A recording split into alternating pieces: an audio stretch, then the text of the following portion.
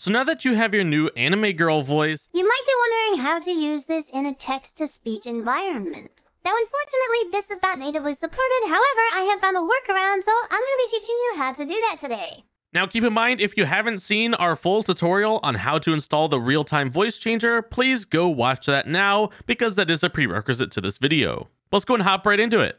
So where we left off on the previous video, we had this installed and it was working just fine with our current microphone and stuff like that. Now we have also made a follow-up video on how to transfer this into Discord and other games. So if you're interested in that, you can go check that out in the description below. However, we have gotten a lot of requests on how to use this with a text-to-speech software. Now, likely if you're wondering how to do this, you've sort of looked around this app here and you haven't seen a place to do it. And that's because there is no native functionality for this yet.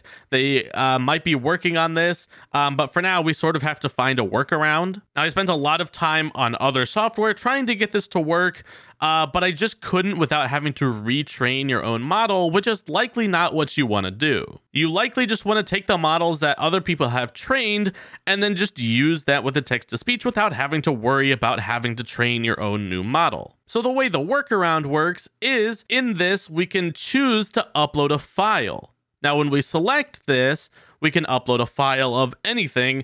And essentially what we're going to do is we're going to use two programs. We're going to use a text-to-speech program to generate our text-to-speech file, and then we're going to just load that into here, and then use this to record and generate the new voice from that text-to-speech. Now I'm going to be showing you 3 different ways to get that text-to-speech file. So 2 of the ways is going to be with this software called Bark. Now, one way to use Bark is to install it locally onto our computer and use a WebUI, which I know is going to be a great option for those of you who love to run things locally, which I do as well, but you really need a good computer, and this was not working super well on my personal device. And for context, I have a GTX 1080, but for some reason it wasn't even using it, even though on installation I selected that I had a graphics card. So overall, I just think it's a little bit bugged, or maybe I just couldn't get it working on my own personal device. Now, another way that we can use Bark is to open it in the spaces, and they have their own Hugging Face space, and you can use that here, and it works really fast, and it works really well. And then the third option is to just use pretty much any other external text-to-speech website or application or whatever. Now, here's the thing. A lot of these cost money, which is why you might want to use a software like Bark, because it's free and open source. This, website, I'm just using BigSpeak here, it works, but I think they have a paid option. You might be limited based on that free option just because they might make you pay to use it a certain amount of times. Now I'm going to start with Bark and specifically the Spaces version, and then I will show you how to install the local version, but for now I just want to go through the basics of the Spaces version. Now the real downside to using Bark, and regardless of if you use it locally or online, it has a cap of 13 seconds. And what this means is you can only run text, like it'll only generate 13 seconds of audio, which means like this is about the 13-second mark. So you'd have to separate, I don't know how much text you have to do, but if you're doing a whole paragraph, then you're going to have to space it out and regenerate it a bunch of times to get it into that, larger file. So while we are limited to only like 13, 14 seconds of audio time, a pro that Bark has is having a lot of language support, although I have heard that some of these languages are kind of shoddy, so, you'll just have to go ahead and play around with it. And then another great thing about Bark is you can include some of these, tags into the prompt, and then it will generate that like into the audio itself. So like you can make these pretty complex strings, and granted they can't be super long, but they can sound really realistic, and you could insert your own laughs and a clears throat, so you can get really specific. So this might make it a great option if you're trying to like do a book where you're trying to make the voices sound really realistic. And you do have to keep in mind that as this software evolves, that 13-second limit is going to eventually raise. So you will be able to record things longer. So it might be good to get used to how Bark works, as I haven't personally seen any other text-to-speech that allows you to include these specific things. Now, I just asked ChatGPT to write out a paragraph, and this is just like the first 2 sentences of that full paragraph. Because like I said, this is about what the 13 seconds can handle. The announcer tends to work best for me. Some of the speakers, because I'm not really including any of these, it sort of just tries to make it up. So the software is relatively new, so it has a little bit of like quirks to it, but the announcer tends to be pretty clean. So just on the spaces here, you can just click the run, and then it'll generate, and it ultimately doesn't take that long. I know it does take, you know, a few minutes, which is a long time, especially if you have to generate a lot of them. But overall, it is a lot quicker than running it on my local machine. And you will notice up here there is a queue. So I don't know if that means it's your personal queue. I'm not too familiar with how Spaces works internally. However, if a lot of people are using this, then it's going to slow down, you know, how soon you get your prompts. So that might be another reason, if you have a good computer system, like why you might want to run it locally, because you won't be waiting in a queue. It'll just be you. And if it runs well for you, you know, it might be even quicker than this is. And as we can see here, it just finished up. So it took, you know, maybe less than 5 minutes, but still not too bad. So if we just go ahead and give this a listen here. Welcome to the world of artificial intelligence and text-to-speech technology. With the advancements in AI, natural language processing, and machine learning, TTS has reached new heights of quality and realism. So yeah, as we saw there, not too bad. It sounds pretty realistic to me. It does sound a little bit robotic-y, and you can tell it is a text-to-speech. But once you feed this into the voice changer, it really doesn't sound too bad. So now for those of you who want to run this locally, I'm just going to go ahead and show you how to install it. It's relatively straightforward. So just go ahead and go to this GitHub link down in the description below. Then just scroll down a little bit. Click the one-click installer. It's going to take you here. Click Assets. And then this Bark WebUI.7z. Click it. And then it'll download its own file there. Now, if you're following along from our previous tutorial, you should notice you know, we have the regular voice changer and all the other stuff. Now, I have been messing around with other things, so that's why my folder is a lot more cluttered than yours should be.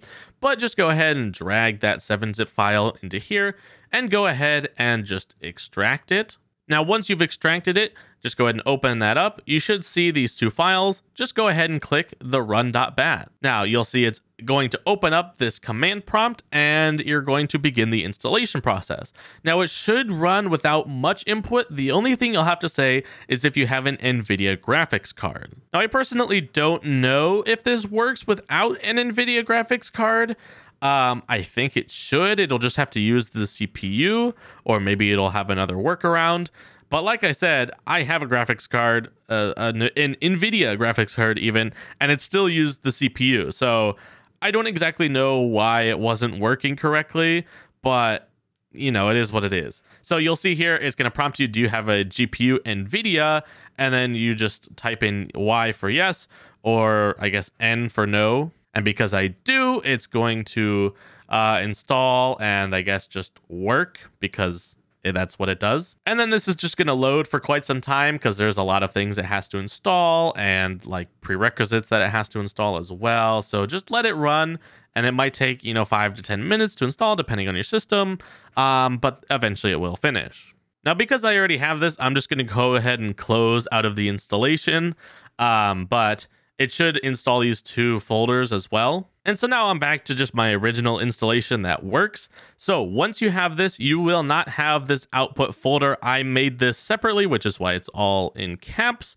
And this is just where I put the files that it generated. So that's why I did it. I would recommend that you do the same. But the only thing you have to really concern yourself with in this folder is the run.bat. Just go ahead and double click it and run it. Now, if you run into this issue, which I personally have, and I don't know why it does this, I just, you know, click any key to continue. It'll close.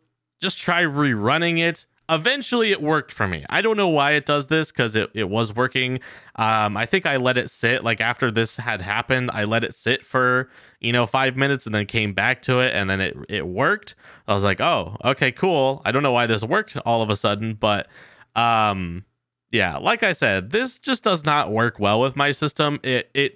I don't know why it's doing this. It shouldn't be doing this, especially since this was working earlier for me. And I haven't changed anything aside from changing the name to let the other one install. But yes, I will keep trying this and we'll see if this ends up working. So I haven't been able to get that to work, but if it works on your system, that's great. It'll look very similar to this. So, just put in your input text, choose your person, and then hit the run, and then it'll just do its thing. And then, like I said, it'll probably take you a while, and then you'll have your generated audio. It won't look exactly like this, but it'll look pretty similar. It's a very basic layout. So if it's working for you, fantastic. You've done it, and it's working locally. So with Bark out of the way, let's go ahead and just look at this other one. I'm just using BigSpeak, but really you can use whatever text-to-speech generator you like. Now, depending on the model and what it ends up sounding like, your results may vary within the actual voice changer itself. So just go ahead and try a few different ones and see which one works best for you. So for this one, I'm just going to input my text. This is the whole paragraph that I generated. It's going to ask me to play a little game. I can do that. Well, there's a little card there, but it might not count it. Yep. Okay. That's all stairs. There we go. I completed the game. So once I confirm that I am not a robot, although we're using AI, which is, almost robots, we're going to go ahead and click generate voice. This is relatively quick from my experience. So it'll just work its magic and then create its output here. And you can see here, you can use a lot more characters on this, although I do think that there is a cap for how many you can do. Although, to be honest, you can probably just work around it using a VPN. But, yeah, it'll create this output. Welcome to the world of artificial intelligence and text-to-speech technology. With the advancements in AI, natural language processing, and machine learning, TTS has reached new heights of quality and realism. So yeah, this one did the entire paragraph, and it sounds also pretty good. You can tell that it's a text-to-speech, but it still sounds pretty good. And with this one, you just click the 3 dots and download. You could probably also click this, but I prefer to do it this way because you never know. Sometimes those download buttons are ads. But yeah, just go ahead and click that download button and it'll download. So now that we have the tests from all 3 of the different versions that we've showcased, now, like I said, I couldn't actually showcase the local one, but like I said, I had it working earlier, so I don't know why it wasn't working again. But yes, that file is right here. So all we need to do is start the voice changer. Now, once we're in the voice changer, all we have to do is go to the input and then choose a file, and then go ahead and click this folder icon, and then just go ahead and select whatever file you want to use. So I'll showcase the Bark local first. Now it's going to start automatically, but if you haven't started the voice changer yet, just pause it and then set it back to the beginning. So now we're going to go ahead and start it. It's going to take a second to load there for a little bit, and then once we're ready, we can go ahead and press the start button down here on this file and then sort of just see what happens. Artificial intelligence speech technology. With the advancements in artificial intelligence, natural language processing, and machine learning, text-to-speech has reached new heights of quality and realism. So it sort of cut out at the beginning there, but I think that's just because it was warming up. Welcome to the world of artificial intelligence and text-to-speech technology. With the advancements in artificial... Yeah, so you can see once it warmed up a little bit, I just restarted it by dragging that there, and then it just worked. Now, the reason this one sounds particularly bad is because I wasn't using the announcer settings. I was using one of the English speaking settings. And so it just sounded weird. It tried to generate some background music in there. So overall, just wasn't the best. That's why I chose the announcer. So if we go ahead and select the announcer with the online, then it should sound a lot better. So we're just going to go ahead and start that here. Welcome to the world of artificial intelligence and text-to-speech technology. With the advancements in AI, natural language processing, and machine learning, TTS has reached new heights of quality and realism. So overall, it wasn't the best. It did sound like, there was a little bit of, text-to-speech-ness in there. But overall, if you didn't have any other option, it's a pretty good alternative to just using your own voice. Now, if we're to select the BigSpeak, which is, the full paragraph, we can see it in all its glory. Welcome to the world of artificial intelligence and text-to-speech technology.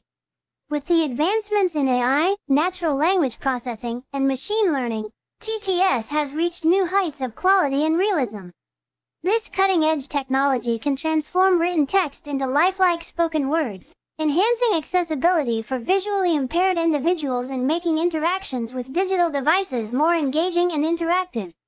As the boundaries of AI continue to expand, TTS will play an increasingly vital role in revolutionizing the way we communicate and interact with technology. Now, this doesn't just work with my Gouda model here. We can go and try the Markiplier voice. It didn't save my settings from last time. I think it was about -10-ish. Worked for me, but like I said, it's sort of dependent on the voice that you use with the text-to-speech. So go ahead and just mess around with the settings. You'll have to refine and tune it and stuff like that. But I think -10 should work for this. So let's go and try this out with the Markiplier voice.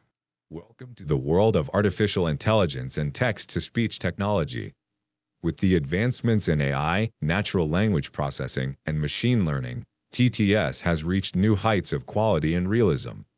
This cutting-edge technology can transform written text into lifelike spoken words, enhancing accessibility for visually impaired individuals and making interactions with digital devices more engaging and interactive.